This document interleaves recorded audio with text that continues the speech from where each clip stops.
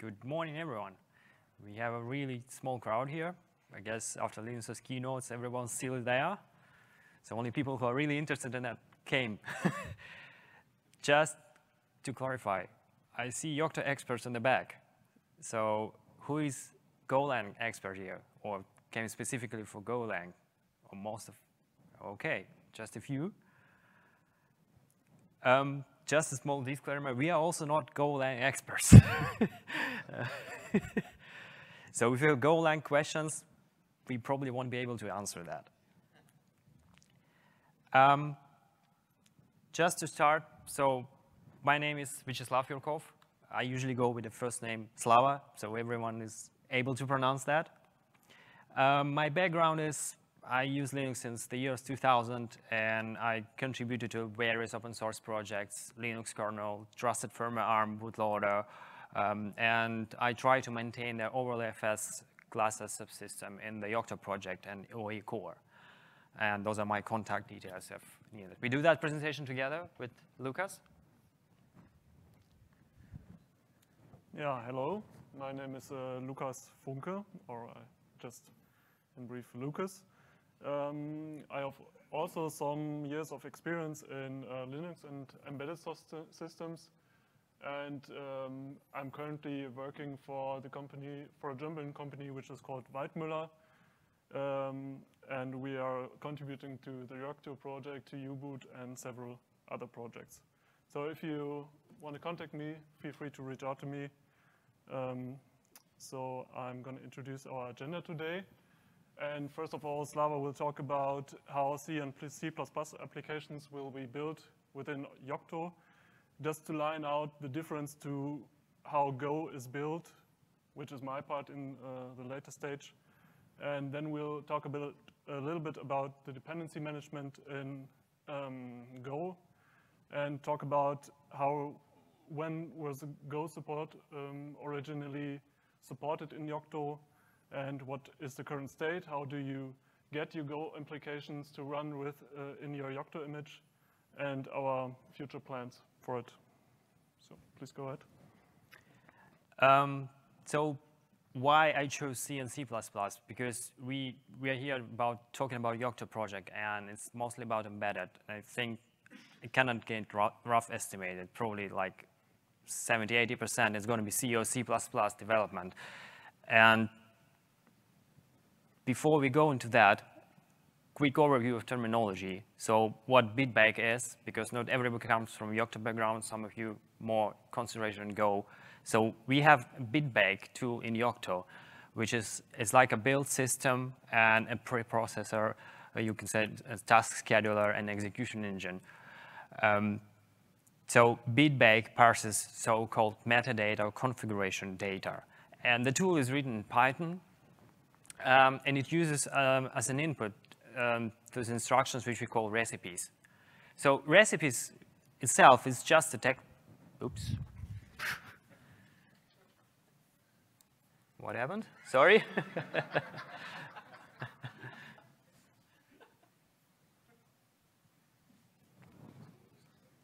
Huh.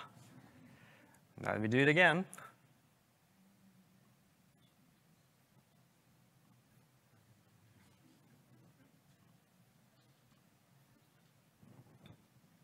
Now we're back. Sorry about that. So the recipe is just a text file, and a text file with the extension VB, coming from bitbake, and it describes how you build the software. It also describes a set of dependencies you have. It has a specific syntax, which kind of looks like a mix between the Bash and Python. And it can also describe you not only the dependencies on the package level, but it can also describe dependencies between different tasks. So the tasks is also something which bitbake executes. So the recipe itself splits on several tasks. You can have a build task, you can have a fetch task, which fetches the sources from the internet, a patch task that applies different patches. And the granularity is that you can set the dependencies between different recipes and different tasks. So for example, you see that there's a gRPC and protobuf recipe, and in order to compile a gRPC, you need to have the protobuf available.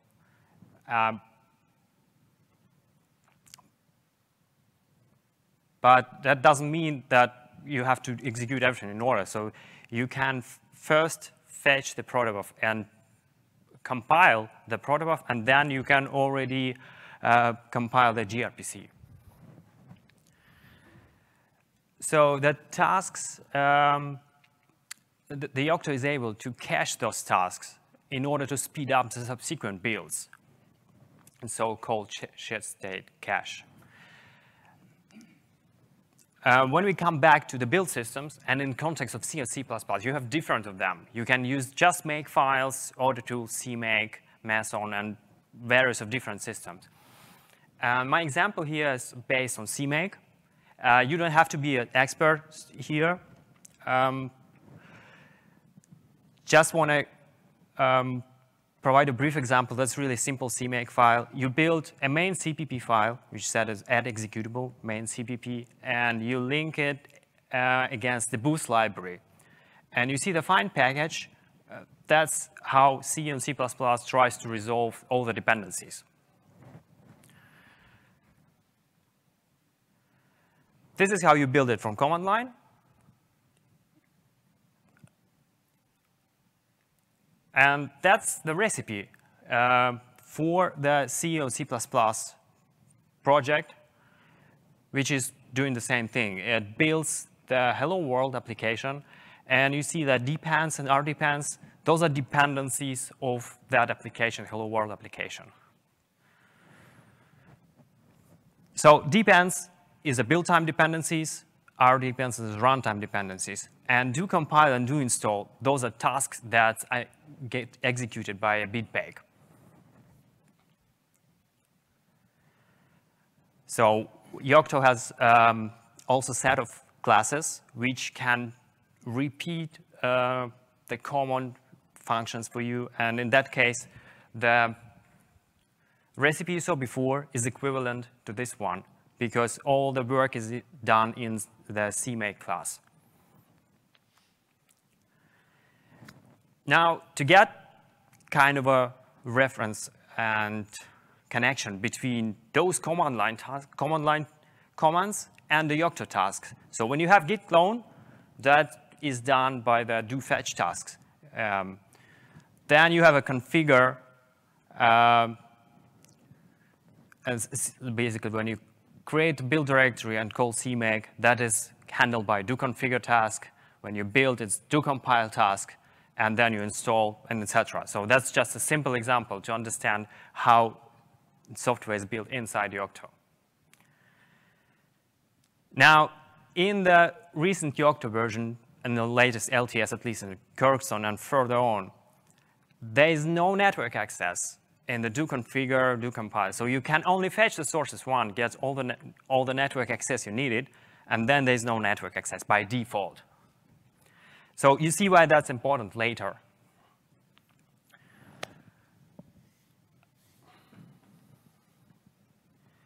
So that's how it works. So all the sources are loaded during the fetch tasks, and then they're preserved in order to speed up subsequent builds. The network access outside of do fetch is possible, but you have to specifically enable that. So all that allows to achieve reproducible builds and speed up the subsequent builds when you need that.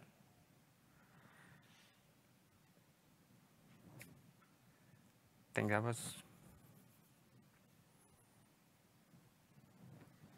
Okay, so I slide over to my part of the presentation. Here are two commit messages where Go was originally introduced into OE Core, that's right. And it was back in 2017, and there was an additional commit which supports the Go module, the Go mod class. So my first idea was to line out, I've seen that we have just one actual Go expert, not like me, in the audience. So I want to talk a little bit about Go now and what is so special about Go in contrast to the things Slava introduced. So a little bit about Go. In Go, every application is considered as a module.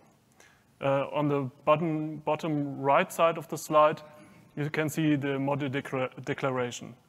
A module declaration is more or less a file which says what's the name of the module, what is the required Go version to build this module, and also what are the dependencies of this module.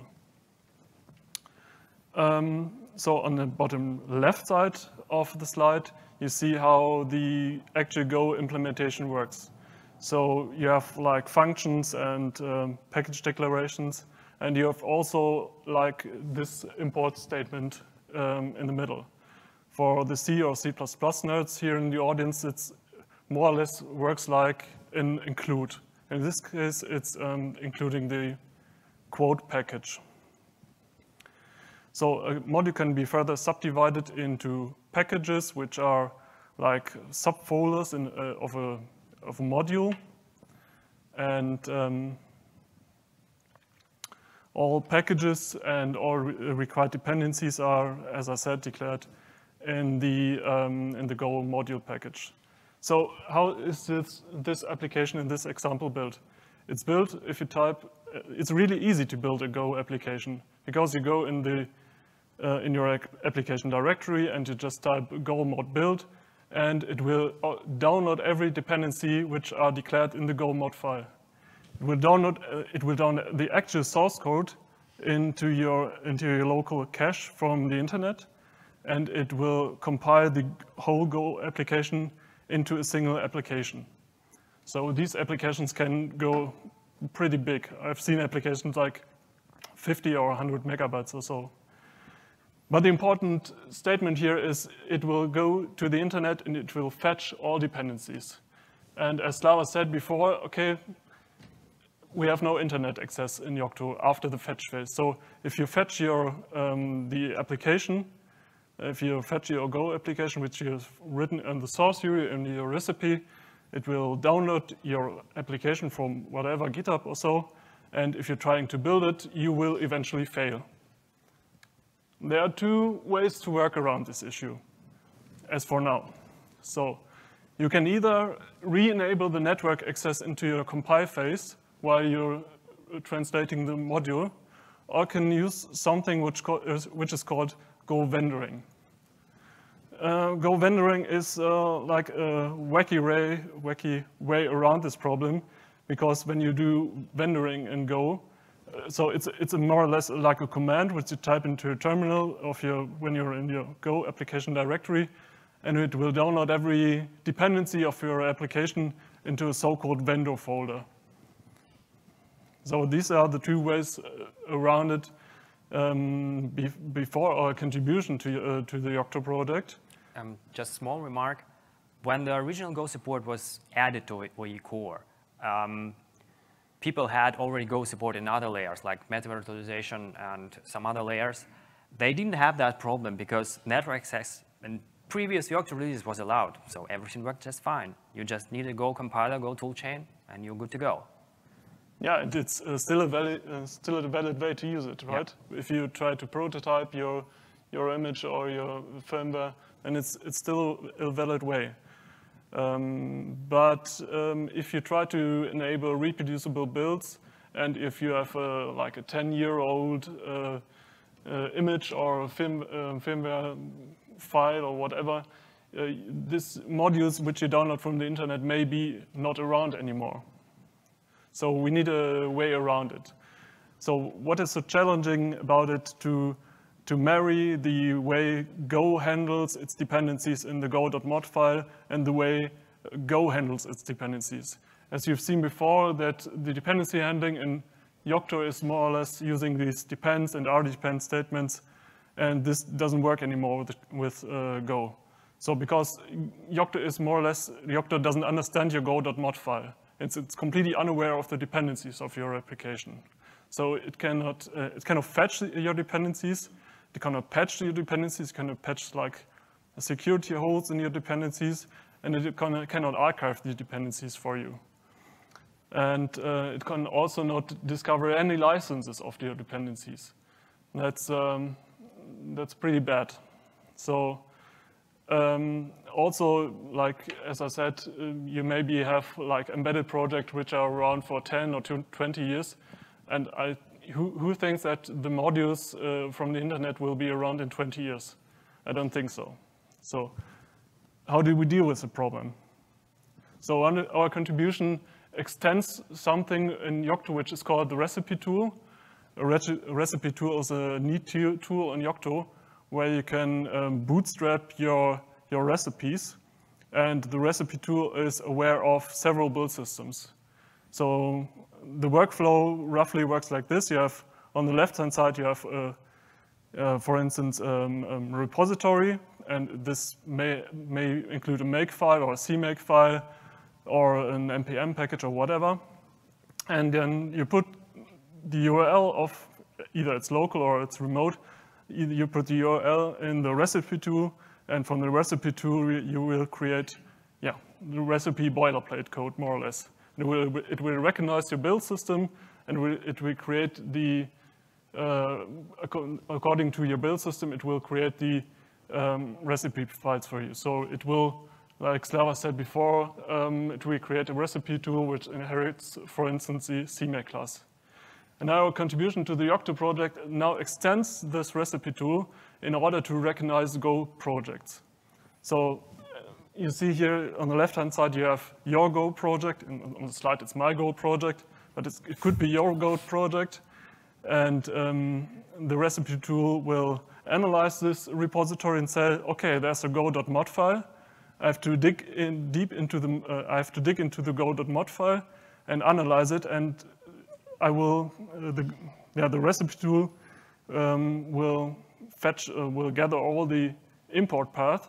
So more or less the dependencies from the go.mod file, and aside from the actual BB file, it will create a modules file and a license file for you, and also a modules.txt file. The modules.txt file, it's I don't know if I should describe it here. It's just a minor specialty about Go, how the vendoring works. But the important part is that if you use this recipe tool on a Go application, you get actually the modules file, which contains all your dependencies, and the license file, which contains all the licenses of your dependencies. So what's actually so tricky about it? Tricky about it is if you try to fetch, so a module, a dependency in Go is described as a module. It's more or less like a URL. So it says where is your dependency residing, where is the source repository of your dependency. And a little bit tricky about it is that you may notice that, okay, this is a URL, but it's not pointing to the actual source repository of your dependency. You have to look up this translation from the actual import path to the repository URL. And you can do it in several ways. In Go, you can go to the Golang proxy and say, okay, I have an import path. Give me the source repository. This may or may not work. Because not every Go project is in the Golang proxy. There are pretty much import path in the Golang proxy, but not all. So you may get a 404 error.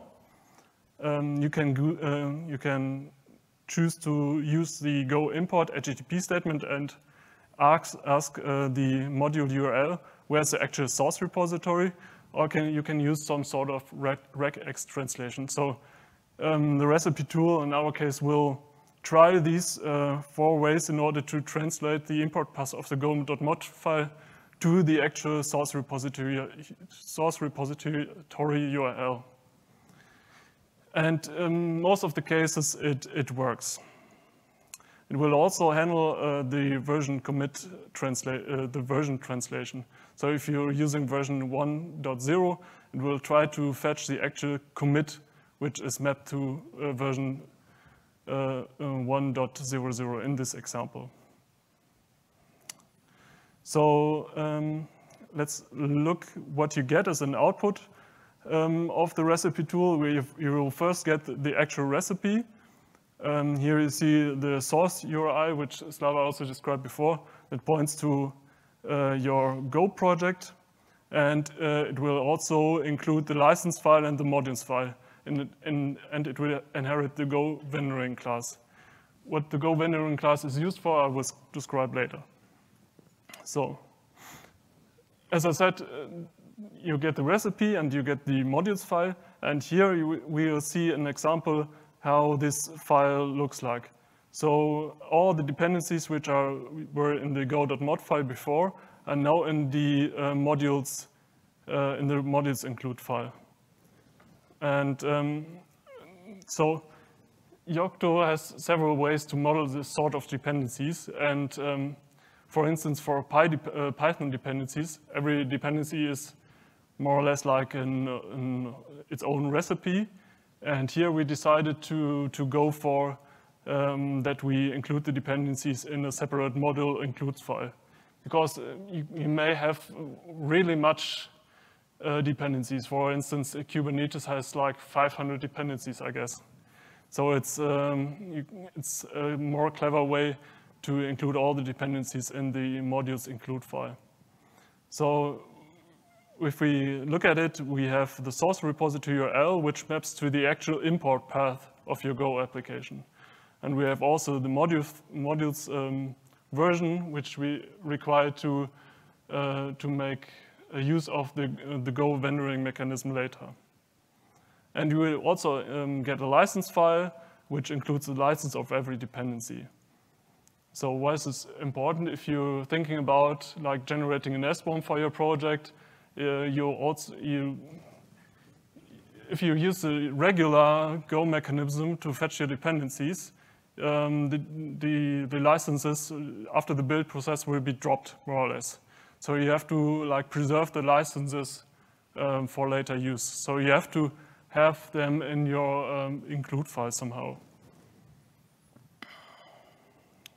So I want to just get back to the vendoring, because as I said before, the vendoring, if you remember some slides before, the vendoring is some sort of mechanism to deal with the fact that you don't have network access, but using this mechanism here in Yocto, we actually exploit the vendoring mechanism in order to download every dependency which are modeled here in the modules include file to a vendoring folder and actually make use of this vendoring during the build process.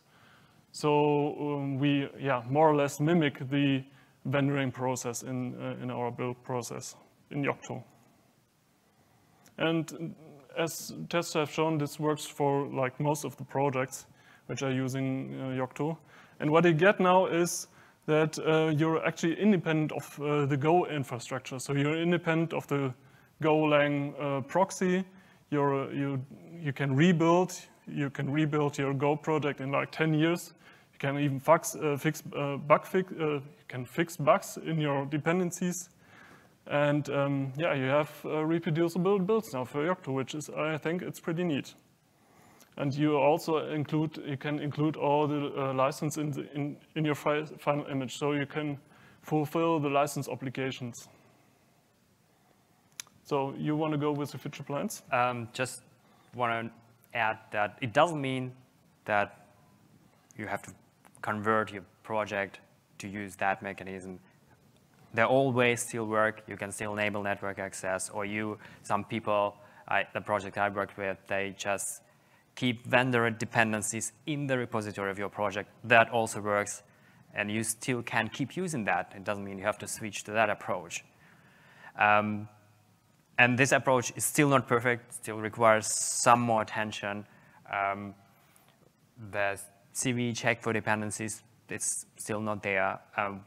We're still thinking what's the best way to upgrade your recipe in a more seamless way. There's still one small thing missing to add the SSH support. So by default, we assume that all the links are HTTPS. And last time I checked, the dev tool also had a small issue that if you want to try to develop your project with a dev tool approach, there's a small path issue which needs to be fixed. So those are plans we have right now. Yeah. Anything else? Yeah, those are references and links to discussion to possible approaches, how to handle that. And thanks to Bruce and Weidmüller team for reviews and all the suggestions. Yeah, but that's all from us. If you have any questions. Thank you. Yep. Do you want a mic, or should I repeat the question? Yeah.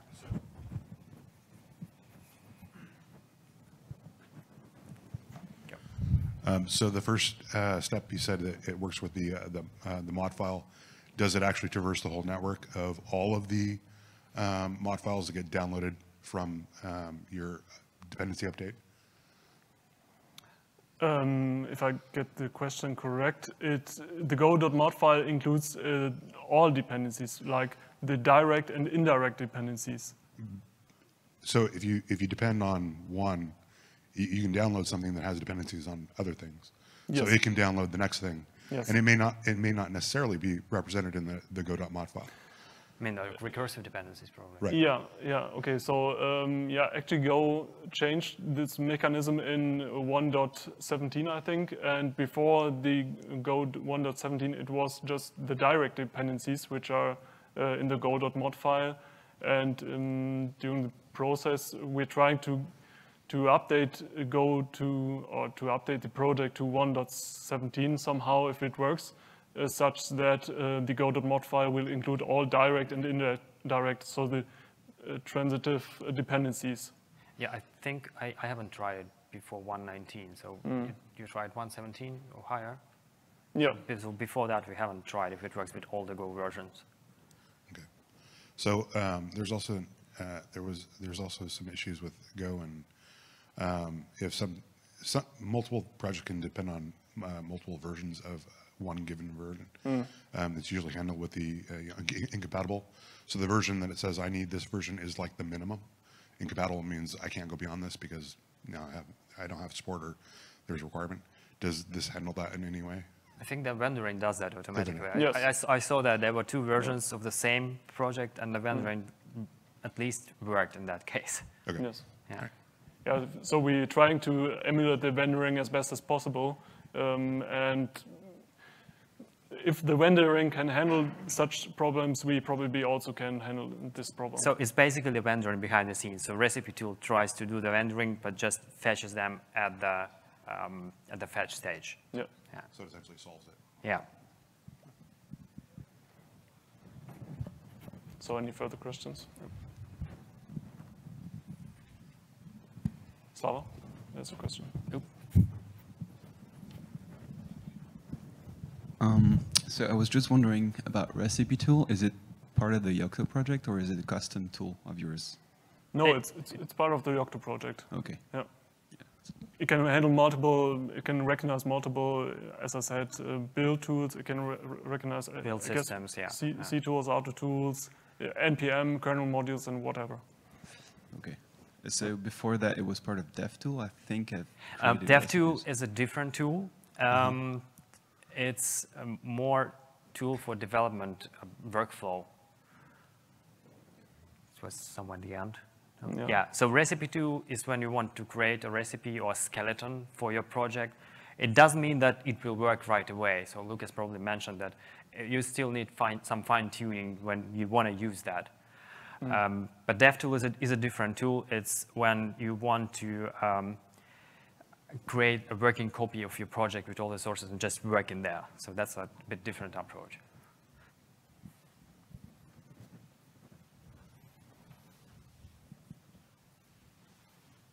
I can expand on that a little bit. DevTool add will do what recipe tool create does. So all of the logic that has been added here in recipe tool will be used when you do DevTool add on something. It's just that you'll additionally get a copy of your sources, or it'll utilize your source tree if you tell it where it is, and build from there for as long as you want it to. So you can set up a development environment, basically. Yeah, correct. So one of the dev tool called recipe tools behind the scenes, yes. Exactly. DevTool add and DevTool create, probably. I don't remember the exact. DevTool add, yeah. Yeah.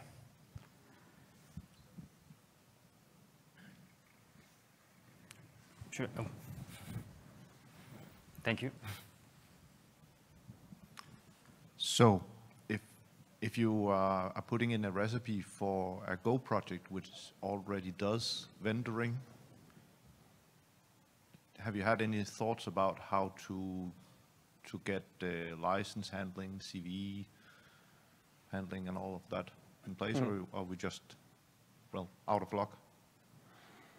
Yeah, if you run the recipe tool on a project which actually has the vendor folder, I think we're currently, more or less ignoring it. It will fail, yeah. So you have to remove the vendor. Okay, so then the step would be to remove all the rendering and then. Yeah, if you have that on repository already, yes, you have to drop it so that recipe tool can handle that. Okay. Yeah.